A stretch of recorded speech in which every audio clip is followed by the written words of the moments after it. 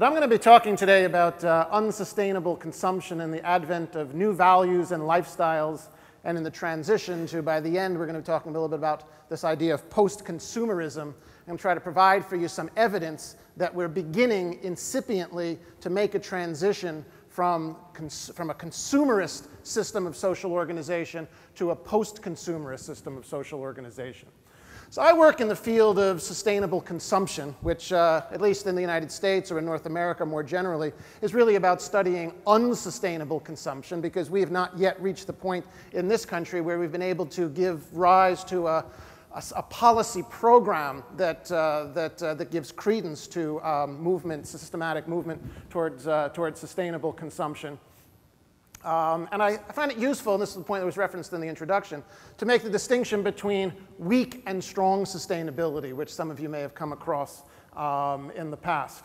For those of us working in the field of sustainable consumption, we kind of have an analogous notion where we make a distinction between weak sustainable consumption, which is anchored in initiatives like eco-labeling, consumer information, consumer education. It tends to be very voluntaristic, appeals to ideas about consuming differently. Emphasis is on institutional procurement rather than on households. It's tantamount to what we've come to understand these days as green consumerism, energy efficiency, materials recycling, buy local campaigns, the kinds of things that many of us are very familiar with and have become increasingly so over the last couple of years. By comparison, there is greater attention being devoted to the notion of strong sustainable consumption that adopts a much more macroeconomic perspective, and indeed focuses our attention on the political economy and the boundary conditions in which our consumerist lives take place within. It's about looking at the unsustainability of contemporary social practices, consumption of energy, food, mobility. And these domains are embedded in complex socio-technical systems. It's multi-scalar and emphasizes the importance of multi-scalar governance to reduce the overall quantity of resource throughput.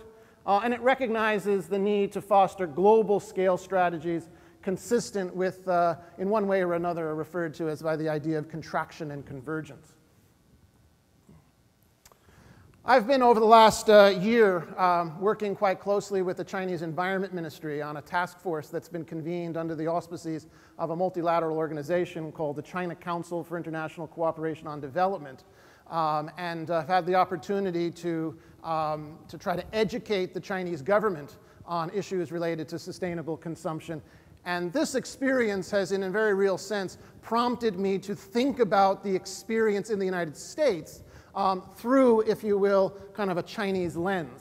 And that's a little bit of what I'm going to talk about here today. So first of all, it's useful to make the distinction, to make the recognition that in the United States, 71% of the American economy is comprised on what we do in our consumerist lives. 7 out of $10 that contributes to gross domestic product, we heard a little bit about this morning, comes out of our pockets. By comparison, China has a consumer society that is less than half of what we have here in the United States. The total Chinese economy is comprised only of 35% of activities carried out by individual consumers. There is going on, and you may have heard of some of this over the last couple of years, there is an epochal shift taking place in China, where China is now in the process of shifting from export production, or having an economic dependency on export production, to becoming more economically dependent on domestic consumption and domestic consumerism. So part of the work that I'm involved in is to try to encourage the Chinese from going down the road of replicating the experience that we've had in this country over the last several decades. It's also an interesting moment because China is giving birth to an effervescent consumer society, while at the same time, here in the United States, our own consumer society seems to be showing its age. The standard narrative that we tend to tell ourselves is that the achievement, the triumph of consumer society in the United States is the result of entrepreneurial tenacity as implemented by folks like this, in combination with the insatiability of American consumer demand, and then leavened with a healthy dose of advertising. The point I'd like to make here this afternoon is that we really do live in a consumer society.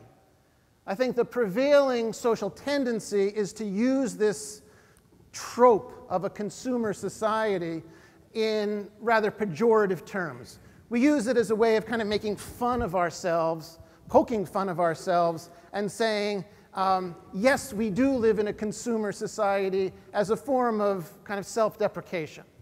What I try to do is to invoke the concept of a consumer society in a much more rigorous, analytic way. And one way to do so is to start off with a definition that a consumer society is a community in which the buying and selling of mass-produced goods and services promoted through mass media and is the dominant economic activity. We can think about societies that have an organizational logic premised on agricultural production. We can think about societies that have a logic that's premised on industrial production. And we can think about societies like our own that are very much organized around a social and cultural logic premised on consumption and consumerism. To give this idea of a consumer society more analytic edge, I invoke a series of concepts, well-known concepts, within social, economic, and political theory. The idea of disembedding, and I'll talk a little bit more about what I mean by that. The notion of atomization, pseudo-individualization, commodification, and marketization. So the transition that we've experienced over the last couple of hundred years from the kinds of societal organization that we heard about this morning to where we are today is the result of the very successful achievement of each one of these processes. Disembedding, which is a concept that some of you may associate with the social theorist Anthony Giddens. It's also associated with another social theorist by the name of Mark Granovetter, refers to how contemporary social practices are no longer primarily defined by their grounding in local contexts. Social practices become stretched over time and space and become guided by impersonal and abstract factors. Again, the sort of idea that we heard in a slightly different context being talked about this morning. Consumer society is also characterized by atomization, the reduction of pre-existing collectivity or community into smaller and distinct units. Pseudo-individualization, the phenomenon by which false needs and differentiations are created and satisfied to give an impression of individualized expression. Commodification, the transformation of goods and services, as well as ideas or other entities that normally may not be considered goods into commodities. And finally, the notion of marketization, the act or process of entering into, participating in, or introducing a free market economy for the transaction of goods and services. These processes have played out in the period since the end of World War II in the United States against a particular demographic background, a particular economic background, political background, and a background informed by availability, the widespread availability of natural resources and an environment that was readily available for the externalization of the costs of consumerism.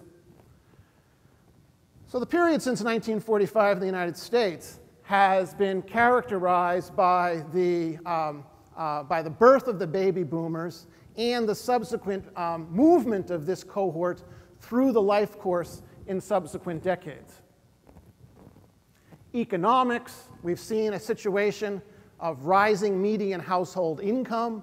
I mean, these are factors on which the consumer society has thrived and likely would not exist, and certainly would not exist in the form that we've come to associate it in the absence of these kinds of drivers. We also had a bipartisan political consensus, whether you were Republican or Democrat, that economic growth and more consumption was a good thing. And finally, we had a situation where there was ample availability of natural resources in order to provide the raw material for our consumptive lifestyles. Now, there's also a kind of myth that exists that the consumer society has come about as the result of the natural functioning of the market and the ability of producers to meet the demands of consumers. I think what's cut out of that narrative is that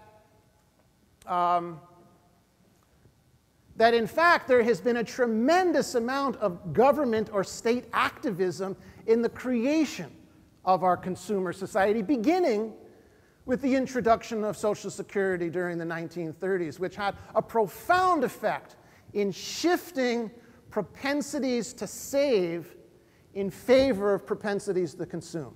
This is precisely the process we see taking place in China today, and it's following in very much in the example set forth by the United States several decades ago.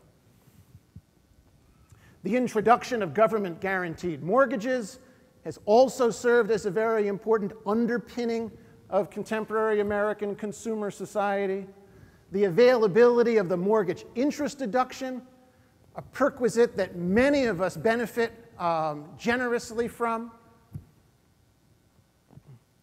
and the construction of the interstate highway system as a means of enabling the creation of a suburban landscape which has served as the crucible, if you will, for our consumptive lifestyles. So once you have the house, you then need to fill it.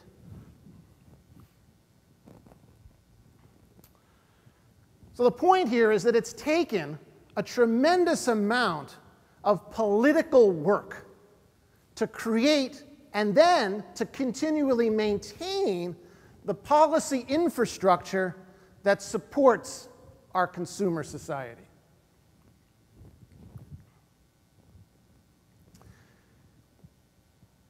Another thought I'd like to sort of introduce here is to whether we're now beginning to see a reversal.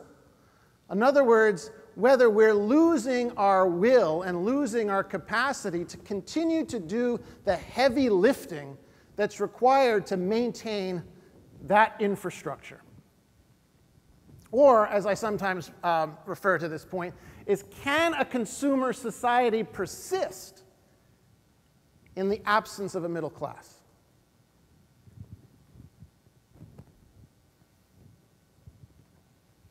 Because we see a process of demographic aging occurring in the United States. As the baby boomers move through the life course, their consumption practices and patterns are changing quite radically. Within the next couple of years, we will have a population profile in the United States where 20% of the population will be over 65 years of age. Another underpinning of the consumer society that we see shifting and eroding and changing is the fact that the proceeds of economic growth are coming to be very disproportionately distributed. So there was a time during the 1950s and 1960s where economic growth was broadly beneficial. That's not the case any longer. That our current system of economic and political organization has created circumstances where the proceeds of economic growth are wildly disproportionately accruing into the hands of those at the uppermost reaches of the income distribution. And as many of you know, we are now living through a period of time where income inequality, in this case measured by something that demographers call a Gini coefficient, is now reaching proportions that we haven't seen since the 1920s. And that the United States now has the dubious distinction of being one of the OECD countries with the most unequal income distribution. I mean, how can this not have profound implications on our consumer society. Economic growth is becoming more and more difficult to achieve.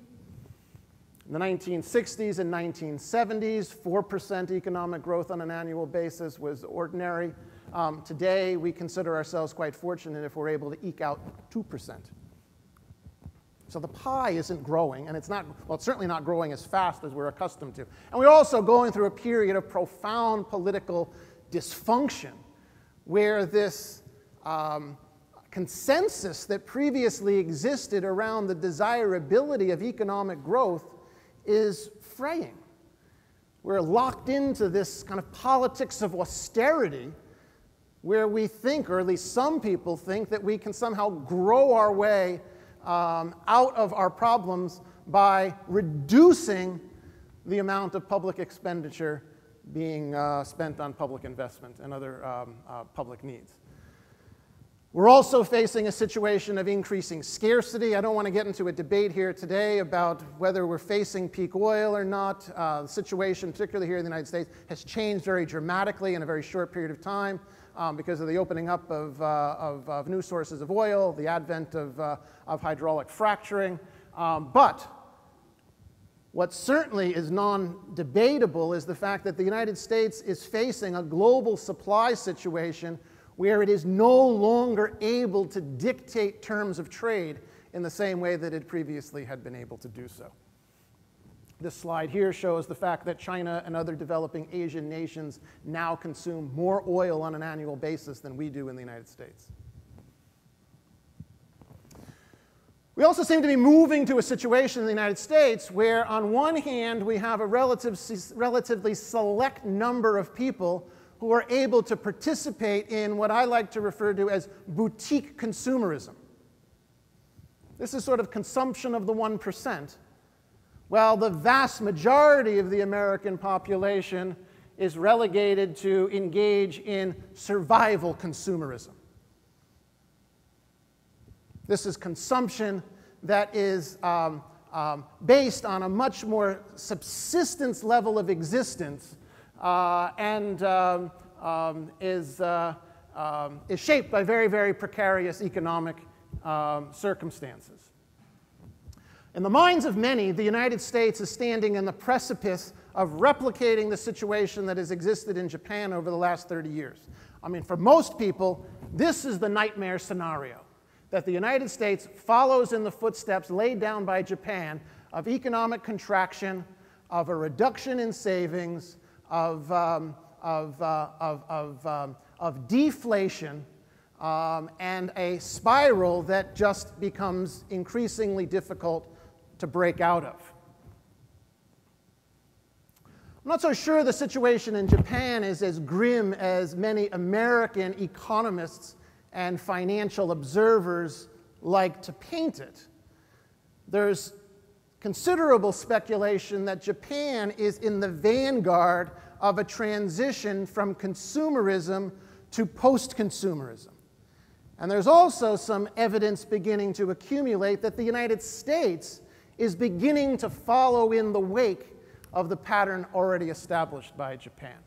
I'd like to look at a couple of the mainstays of the post-World War II consumer economy or consumer society, namely the suburban house and the family car, and the changes that we see taking place within those two consumptive domains. Home ownership rates in the United States are now at the lowest level that they have been in almost 20 years. Some of this is the fallout of the financial crisis and the ongoing recession, but there's also some fundamental shifts occurring in Americans' conceptions of the desirability of home ownership.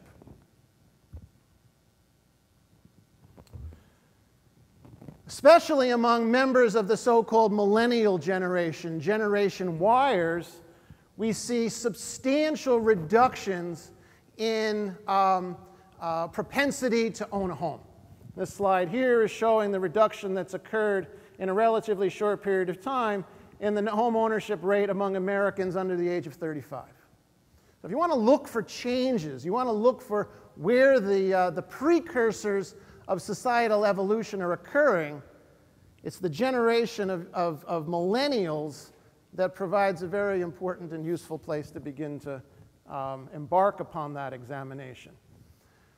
There's also been some fundamental changes that have occurred in the idea of a mortgage in the United States. There was a time, and some of you may recall yourselves or may recall from generations gone by, that families would do anything they possibly could in order to maintain their currency on a mortgage. Regardless of what the adversity was, regardless of what the family circumstances were, maintaining a mortgage was seen as a measure of personal pride. We look at it today, according to some recent data I was able to get my hands on, almost 50% of the American population, or the homeowning population, would walk away from their mortgage if their house was underwater. In other words, if they owed more on their mortgage than the house itself was worth. Among men, that figure was almost 60%. It becomes very difficult for the banking industry to maintain the availability of 30-year fixed-rate mortgages when you have this kind of sentiment that requires active policing and litigation to ensure that people stay current on their mortgage. The foundations of this kind of financial tool have been very much dependent on the willingness of mortgage holders to maintain their own commitment to the integrity of that financing. We also see some very important changes taking place in and around the car. I pose it in terms of the question here: is it the beginning of the end of the road of the car? Transportation planners have begun to talk about the fact that we've reached the moment of peak car, that in the United States, vehicle miles traveled per year are declining, vehicle trips are declining, and it's not only in the United States where we see this phenomenon occurring, it's also happening across the whole range of affluent or post-affluent societies internationally. And interestingly, this is data on the percentage of 16 to 24-year-olds that have driver's licenses. That there's decreasing interest on the part of teenagers and 20-somethings in participating in that rite of passage of getting a driver's license. Now, for many of us in this room, turning 17 or 16 or whatever the age of driving was a major milestone in life. 17-year-olds in the United States, it's barely above 50% of them have driver's licenses. And we can speculate at some length as to reasons that are prompting that shift. But the point is that the automobile industry, and I spent some time a couple of years ago reading consulting reports produced by the likes of McKinsey and so forth for the automobile industry. The automobile industry is fearful not only of their inability to sell cars to kids, but their inability to sell the idea of an automobile-oriented independent lifestyle to kids. There's also tremendous, and we heard a little bit about it earlier this morning, there's also a tremendous amount of social innovation occurring. I think many of us tend to think that innovation is something that occurs within a scientific laboratory, or innovation is something that design engineers pursue. But innovation is also a social activity in terms of how we constitute and organize our own lifestyles. And what we see taking place is a growing appreciation, not just for buying local or shopping at your local farmer's market, but in constituting one's lifestyle around localism as a fundamental organizing principle.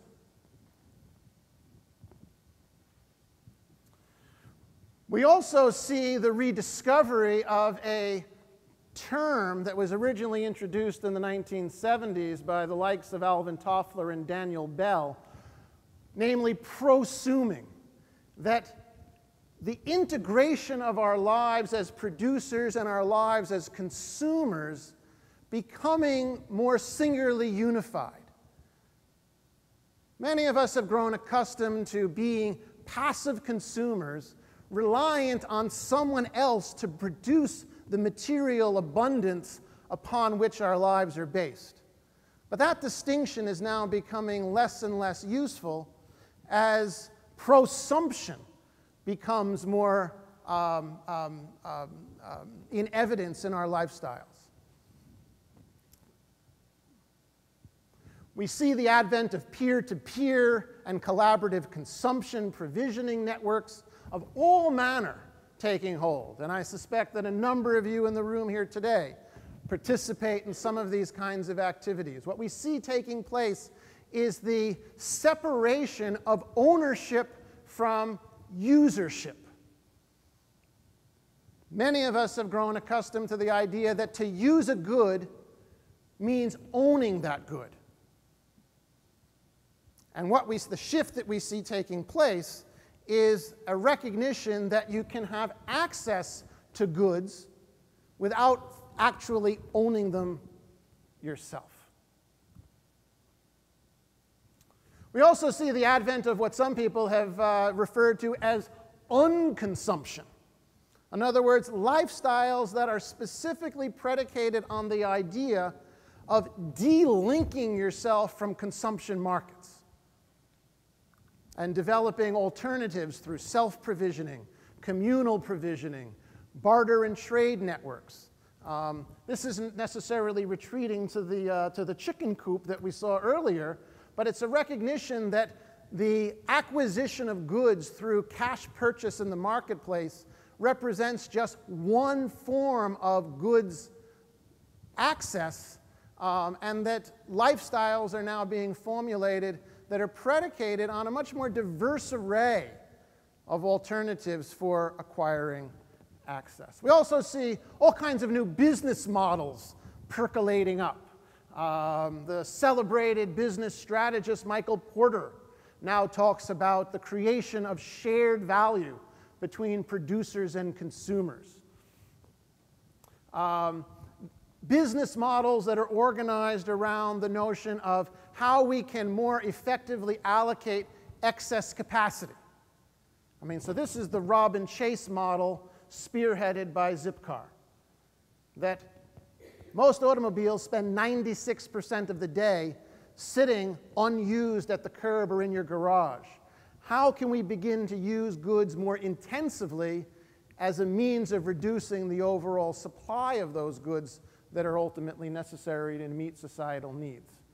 We see the advent of bike sharing and sharing as a form of social and economic organization.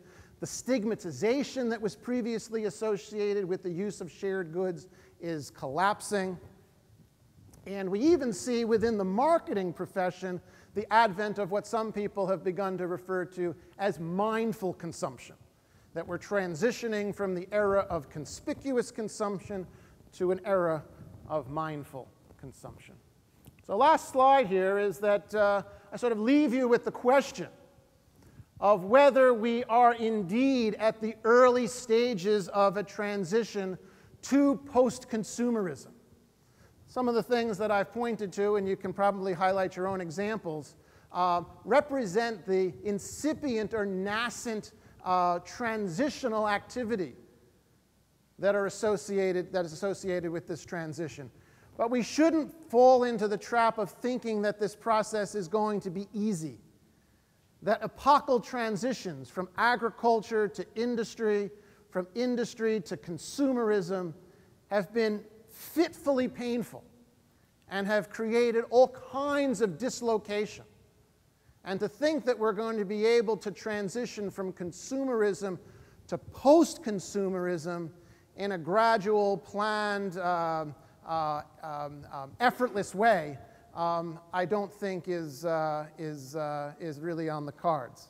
But what I do want to place into discussion is the extent to which you yourselves feel or see the early transitional evidence of this movement away from consumerism to something that will ultimately come to replace it. So thank you very much.